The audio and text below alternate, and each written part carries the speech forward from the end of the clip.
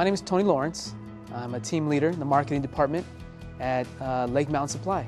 I've been with the company for a total of 6 years. The past 3 years, I've been a team leader, and my department is responsible for promoting our outdoor clothing and equipment to dealers all around the world.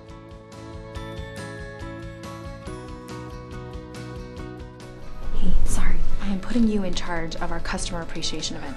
Well, what I need to know? Yeah, you've got Tracy and Joe Okay. on the team again from before. Okay. You've got a couple of other people I'm not remembering right now. I'll look at my notes and I'll email No, you. hold on a sec. Do they know that I'm lead on this? Some do already. I'll communicate that tomorrow.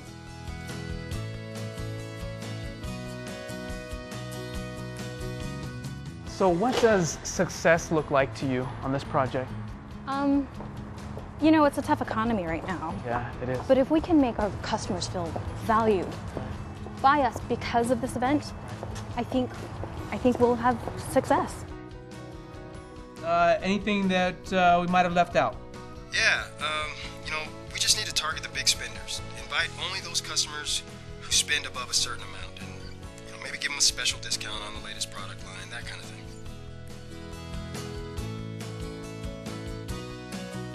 Thank you for being here on time. Before we get going, let me pass out these project schedules. Just go ahead and take one, pass it around.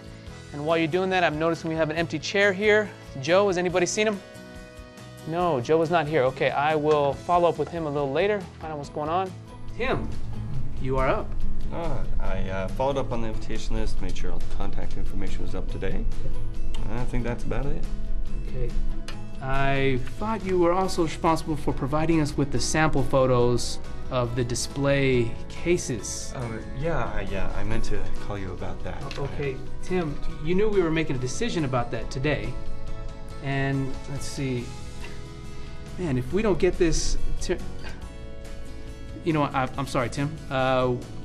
Let's talk about that a little later. You and I'm really curious to get your perspective on this. The difficulty is being in charge of other people's work, but not necessarily being in charge of them.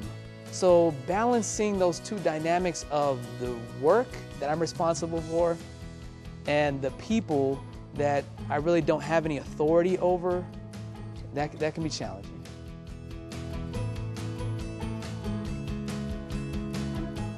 All right, now let me get this straight.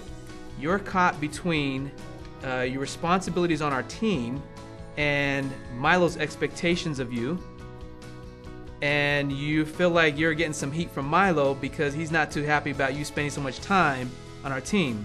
Let me talk with Milo, and I will try and clear the path for you. Milo, hey, I gotta talk to you. You got a couple minutes? I got a big question, okay?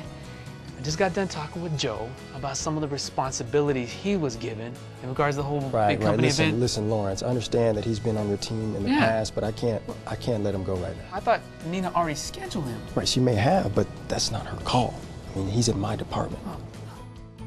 Nina was expecting Joe to be part of this team, and now you're pulling him to do something else. No, listen, I understand that Joe was on your team in the past, and you guys are used to having him, but that was when we had some spare time, okay? Right now, I can't afford to let him go. He's in the sales department. I need him in sales. And besides that, Nina didn't even ask me if she could schedule him. Oh, Milo, I apologize. Obviously, I didn't know the whole situation. Right. So this is what we're looking at right now. Joe used to have free time, but he doesn't anymore. And you're upset because no one approached you or even asked you? It's not asking too much for somebody to approach me before they borrow my own employee, is it? No, it's not. I can see how that'd be frustrating.